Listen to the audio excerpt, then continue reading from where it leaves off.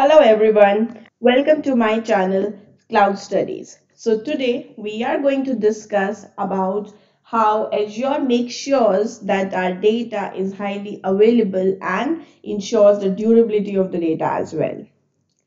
So when we create any file or we store any data in our storage account, the data gets replicated across different data centers in primary region or in the secondary region depending upon the option that you choose while creating the storage account.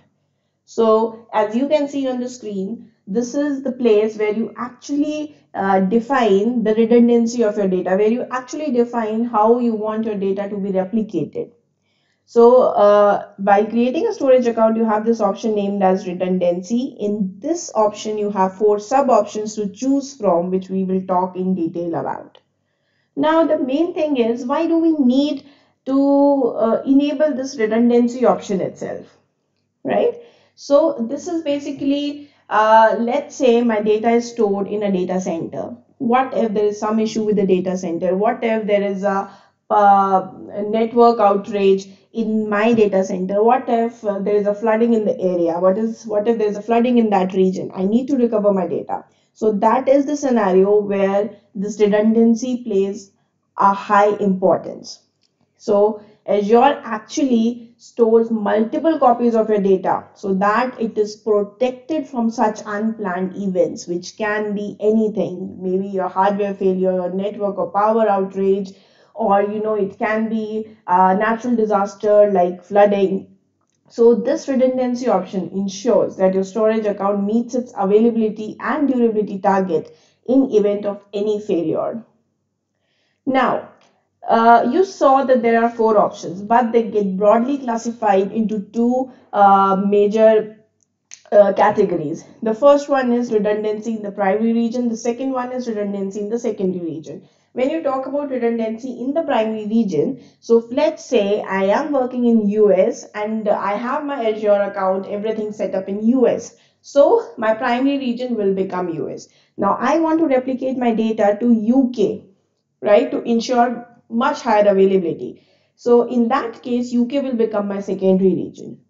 Now it is subdivided into locally redundant storage, zone redundant storage, geo-redundant storage, geo-zone redundant storage, which we are definitely going to discuss about in more detail. Now, starting with the locally redundant storage. When you talk about this, you basically have a primary region where your data is stored. So for me, my primary region is US. So my data is stored in US in a single data center in 3 copies. So this is basically the architecture of how locally redundant storage works. So my data is there in a single data center in a primary region. So if there is any issue with the data center, then I probably won't be able to recover my data. And that is the reason zone redundant storage came into picture. Definitely it is on much higher side than the locally redundant storage because the data is stored in different data centers in the same primary region. So even if there is issue with a single data center, you have an option to recover your data from the other two data centers, right?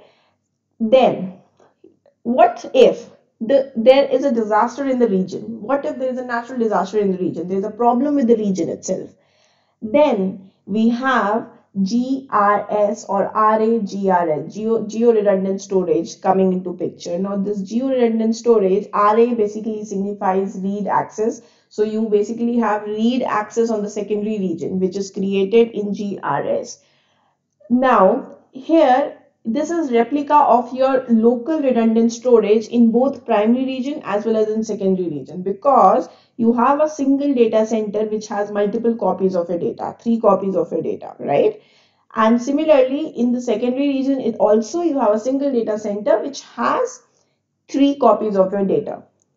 But to even better it more, in that case we had geo zone redundant storage, which is on a quite higher end because in the previous, if you check in the previous geo redundant storage, if you check, the primary region has a single data center, right? So if there is a problem with the data center in the primary region, you have to go to the secondary region to fetch the data.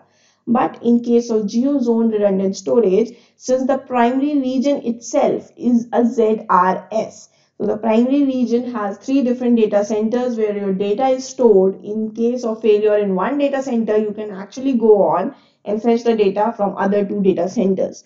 Now, even if the region fails, you can again go ahead and grab your data, read your data. You have read access on the secondary region to fetch your data. So this is how it actually works.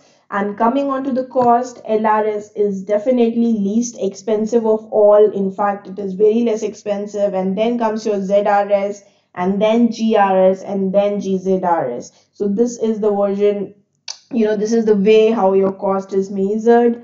And definitely, you have to choose one of these options based on your requirement. If you have a data which you can replicate yourself easily in case of any failure, then definitely you can go ahead with the locally redundant storage. Otherwise, you can go ahead with ZRS option as well. Also, one thing to note here is in case of ADLS Gen 2, you have this option for geo zone redundant storage. You don't have geo zone redundant storage option enabled for other blob and Gen 1 options. So we need to make sure that in case we are working with Gen 2, then only we have an option to enable geo zone redundant storage. So this was pretty much in detail, in depth. In case you want to understand more about this, you can go ahead and read the Microsoft documentation. That is a single source of truth and it is very well documented. Thank you so much.